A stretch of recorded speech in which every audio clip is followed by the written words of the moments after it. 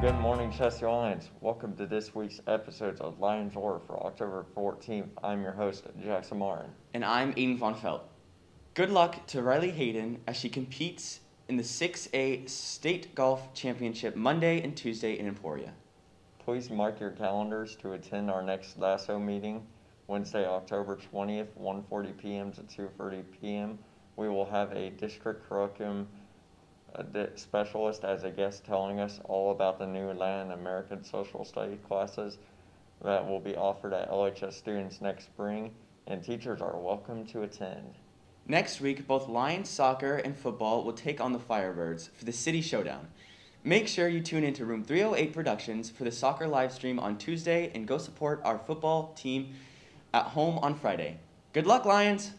LHS students have been invited to attend the KU women's soccer game on Thursday, October 28th at no charge. The game will be at 7 p.m. on the 28th versus Texas Longhorns at Rock Chalk Park.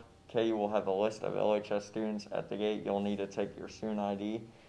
LHS students' ID will with you to enter. Tomorrow is quarter one grading for teachers, which means there will be no school tomorrow for the students. Enjoy the day off. The sensational new song parody Lunch in a Box is now on Apple Music, iTunes, and will go on Spotify next week. Thanks for watching this week's edition of the Lions Roar.